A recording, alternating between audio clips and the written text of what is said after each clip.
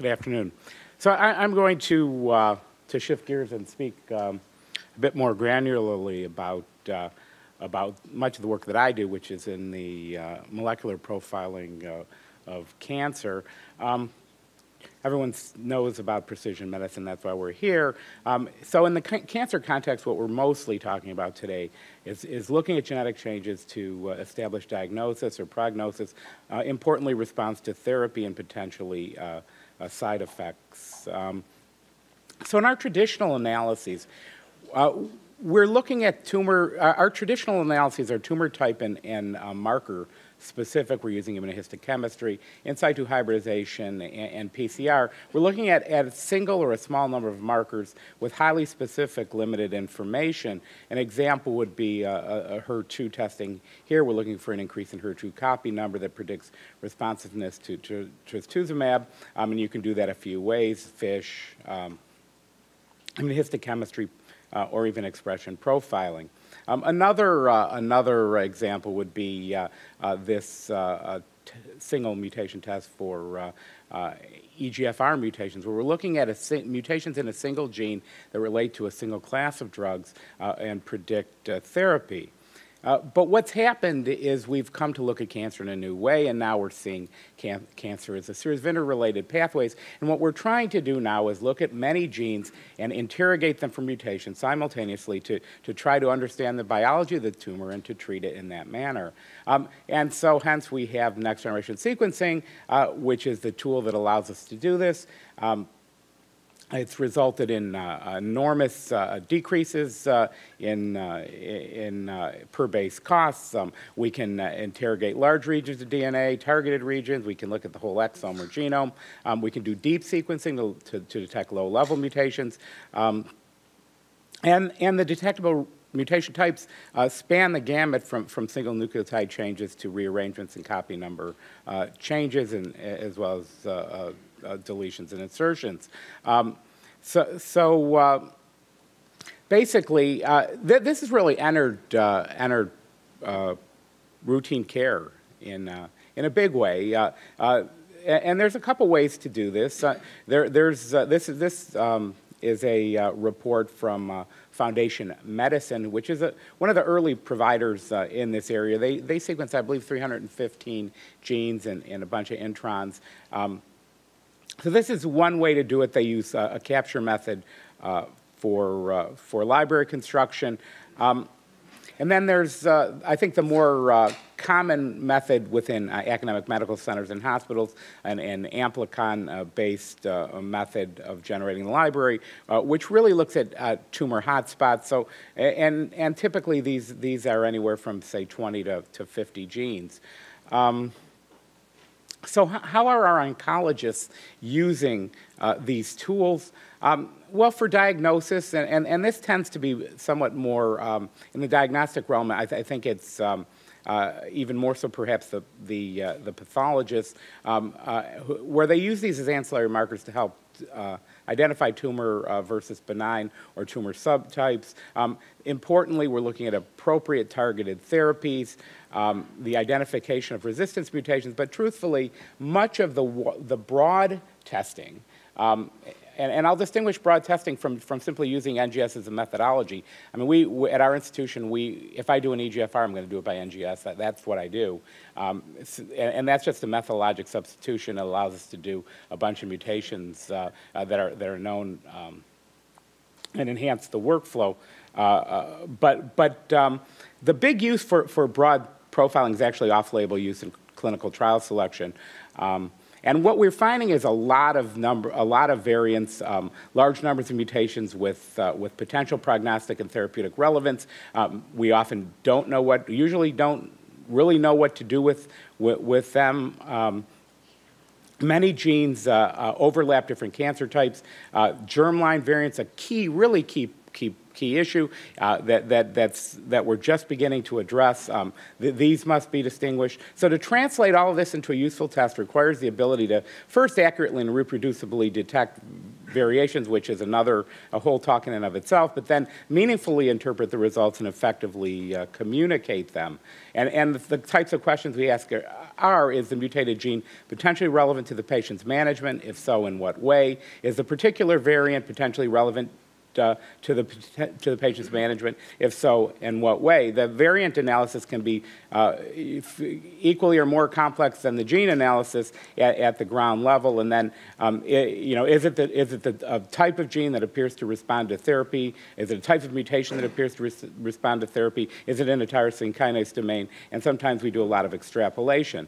So how do insurers and how do payers view this? Well, this is I think the country's largest private payer. This is a recent coverage decision, July 1st. Molecular profiling using multiplex or next generation sequencing technology is proven medically necessary for guiding systemic chemotherapy in patients with metastatic stage 4 non-small cell lung cancer when the following criteria are met. And basically they say testing for EGFR, HER2 mutations, RET rearrangements, and ALK gene rearrangements. That doesn't sound like 315 genes. It doesn't sound like 50. Their comment at the bottom is molecular profiling using multiplex or NGS technology is unproven and not medically necessary for all other indications. So and I think that, by and large, I think that many payers perceive what we're doing in that way. So are they right? I think they have an argument to be made. So we did a study at our institution. We did a prospective study, looked at, I think, 224 tumors that were profiled.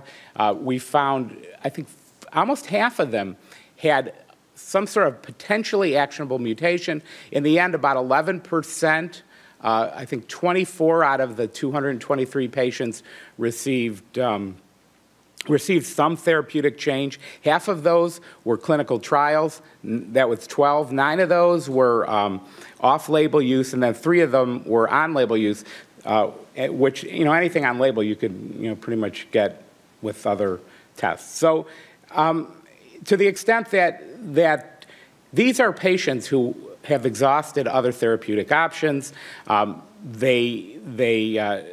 their prognosis isn't good. We're basically using pathophysiologic reasoning, educated, informed decision-making in order to try to treat people who don't have other options, including putting them on clinical trials. Should an insurer pay for that? They may consider it research, but I think at a major cancer center, people come to a major cancer center to be treated that way. How can we fill these gaps? Really, what we need is more data, and I think the problem is that the data are lacking. Again, we have the situation with patients who have extremely bad, extremely poor likelihood of a positive outcome. They've exhausted therapeutic options. We really don't have anything else we can do for them. Can we find a mutation that they're potentially responsive to? Do we have a targeted therapy that is active against a tumor type, a different tumor type with that mutation? Can we try it in another tumor? I think that's sort of what we're left with. Or can we put them on a clinical trial, which in some ways is from a medical information standpoint is better. The new type of trial, the new innovation in trials that we're looking at our basket trials. Instead of looking at the histology of the tumor, we take tumors and we look at the mutation, and we categorize them by mutation and drug. So NCI has a couple of these types of trials that they're funding. The NCI Impact trial. In this trial, they're looking at 4 treatment regimens. They're looking at 3 pathways and 20 targeted genes. There's the NCI Match trial where they're looking at potentially 3,000 patients. Again, a series of different tumor types, looking at specific mutations and specific targeted drugs. This is a different type of study, a registry study, the ASCO's TAPER trial that's taking place in private practice. I'm actually on we have a molecular.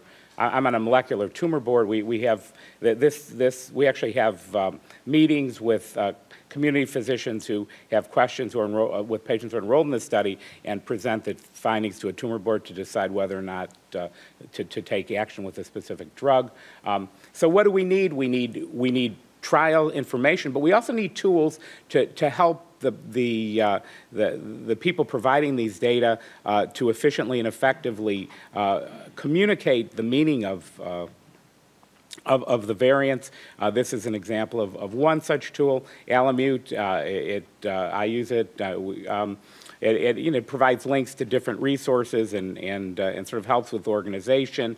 Believe it or not, Google can be a really good tool. I use it all the time. It's probably better than anything else we have out there. But that, and then this resource, My Cancer Genome, I think a lot of you are probably familiar with this from Vanderbilt, that William Pao, I think, was the originator, and this provides a wonderful summary of the meaning of various mutations in different tumor types. And then we need to learn how to report. And to collate these data, so this is a company, N of 1. They provide a decision support product. It helps list clinical trials in addition to, so it'll give you the mutation, help you draft a report which provides the mutation and potential therapeutic options, and then potential clinical trials. This is another company that does something similar, and they break it down by region. It's always hard to get people on clinical trials. People don't necessarily want to go to, people who live in Cleveland say don't want to go to, can't go to a trial in Los Angeles. So we try to use tools that can inform the oncologists about local trials. And so I think in the end, what we're really dealing with is a situation where we have wonderful tools. We have to use them to learn. We don't have any other option. The reimbursement is questionable at best for the bigger panels. The smaller panels are starting to be reimbursed, but in the solids, I saw one series of data from one Medicare provider. 75% of the profiling on the 5 to 50 genes, the 81450 code, was paid 75% of the time, around half or less for the solid tumor. For the solid tumor code. So we're starting to get some inroads in more narrow profiling. There's some tests before the FDA with smaller numbers of markers. And I think what we're really finding is that the key markers and the ones you can develop a solid evidence base for each tumor tend to be relatively small in number. The problem is that there can be reasons to look at more markers in an individual case. And it also, from a laboratory perspective, it's very helpful to be able to perform a test, one test for everything, unless you have enormous volumes. So, but I guess what the take homes that I would leave from this presentation is really, I mean, we have to acknowledge, I think, that there is a paucity of data, but we also have patients who have exhausted therapeutic options. We have a core group of mutations in many tumors that are known to be actionable, and we have a series of, and a growing number, over 1,000 targeted therapies in development for other mutations. Can you go from one tumor to the next with a particular drug? That's just something we're going to have to empirically learn. So I will acknowledge that the data aren't there presently to definitively decide whether or not this testing is going to help somebody, whether in bulk or even in many of the specific genes and mutations. But on the other hand, we're not going to learn if we don't do it, and patients don't have any other options. And if we do have a realistic and reasonable chance of helping those patients, I would urge a broader consideration of the clinical utility criteria that upon which many payers rely to make these decisions.